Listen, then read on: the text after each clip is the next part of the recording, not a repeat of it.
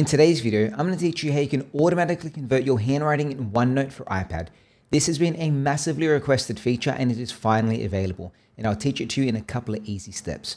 Of course, if you like this video, make sure you let me know by giving it a thumbs up, and if you want to supercharge raise your computer, hit that subscribe button as well. That being said, let's get into this. So we're here in OneNote, and if I start writing on the page, you'll see that nothing is converting because we have to go into our settings and actually turn on. So if we go settings, and if we scroll all the way down, there's an option for Apple Pencil, and you'll see the second option from the top is a feature called Scribble that will use the Apple Pencil to handwrite into any text area and then convert it into that type, essentially ink to text.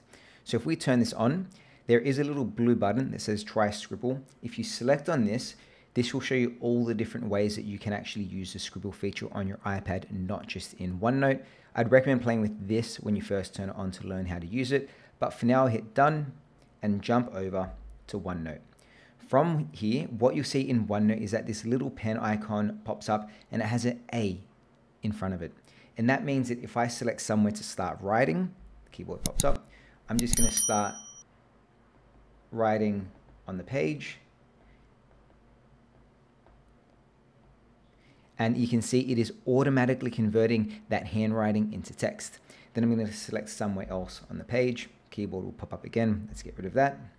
And then I'm going to start typing or writing again.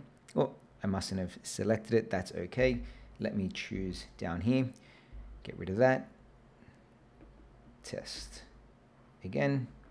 And you'll see wherever I selected with my hand, the pen will start writing and allow you to write into it. A few cool things with this Scribble are the fact that you can squiggle through something and that will delete it. Let's hit undo for now. If you've got two words but you need to join them up, you can put a line through and that will actually pull those words together. Or if you've actually written something and you need to separate those two words, put that line through again and that will separate those words. If you circle a word or a sentence, it will highlight it, and then you can do things like cut, copy, paste, or do something with it. And then of course, my other favorite feature is if you just squiggle it, it gets rid of it. And there you have it. That is how you can start converting your handwriting in OneNote for your iPad in a couple of easy steps.